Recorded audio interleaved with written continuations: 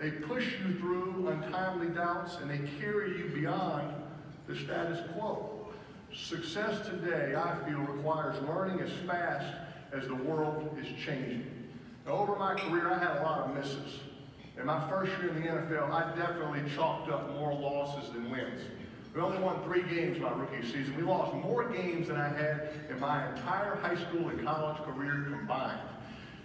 I set the NFL rookie record for interceptions that year. That's a record that I still hold today, ladies and gentlemen. Yeah, 26, it's hard to do. You got to go 3 in your first game, 4 in your second game, 3 in your third game. If you get 10 early, boy, you really have a chance to break it. And I'm not going to lie, I pull every year for the new rookies to break that record. I would like to get that one off of my resume.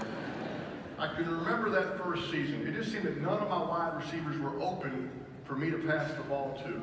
The game was moving so much faster at the next level than it had for me in college.